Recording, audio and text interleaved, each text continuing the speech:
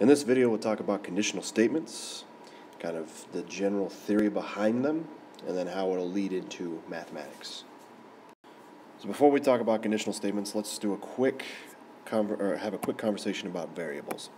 So variables, keep in mind there are two types. There are unknowns, and there are placeholders,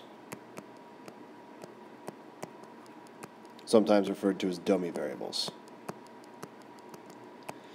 So these serve two different kind of roles. Unknowns, usually we can solve for. For example, x plus 7 equals 12. Well, we could solve for x. It stands for a particular value or maybe a couple values, but usually we're using this type of variable to solve for something. With a placeholder, it's more about expressing a relationship.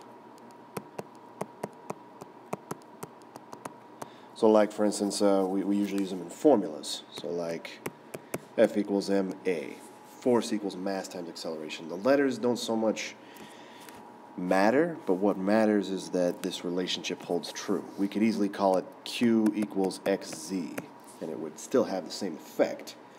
These letters have meaning, and usually we assign them to something that's close, like F for force instead of Q for force. That just makes more sense. Now, by and large, what we'll be talking about here is we'll be talking about variables that represent portions of a phrase or a sentence, and that's a little bit different than what we've done in the past. So if we look at a conditional statement, its general format is if something, then something else. And most statements in mathematics can be written like this. And once you follow the structure to it, it lends a lot of, credence to what we're doing, to what you see. And if you understand this, then you can read a textbook a lot easier. You can see the patterns. You can really determine, what is this theorem telling me? What is this property telling me? What does this definition actually mean? Now, for shorthand, we have H implies C. That's what this little arrow means, is implies. And it basically means if H, then C. Now, the reason we use H and C here, the if part is our hypothesis.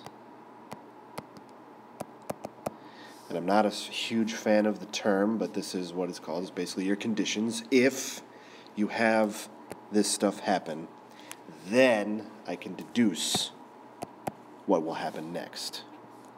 And what we call C is the conclusion. So like, as an example, if x equals 4, then x squared equals 16. I can make that deduction.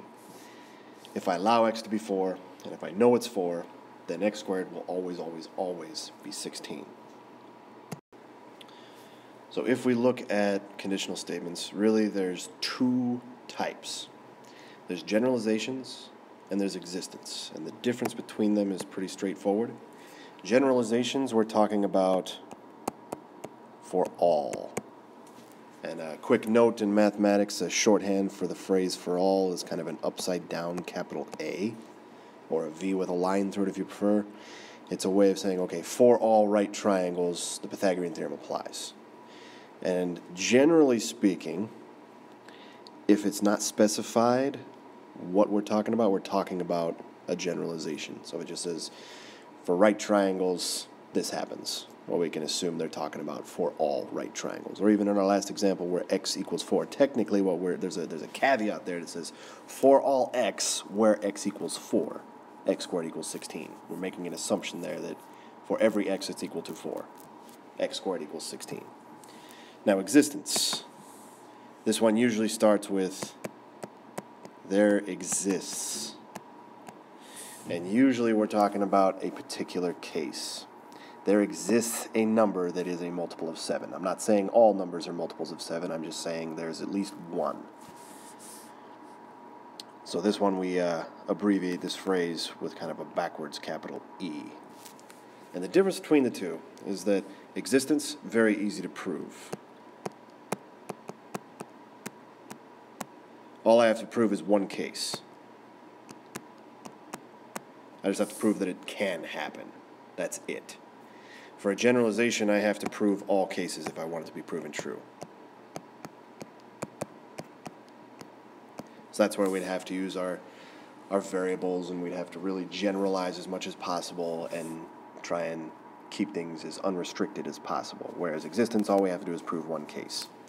Now, interestingly enough, to prove false, to disprove a generalization is much easier than existence. So I can disprove a generalization with one case.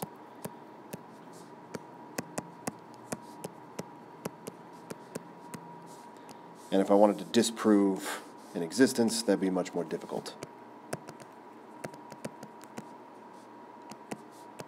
So I'd have to disprove all cases.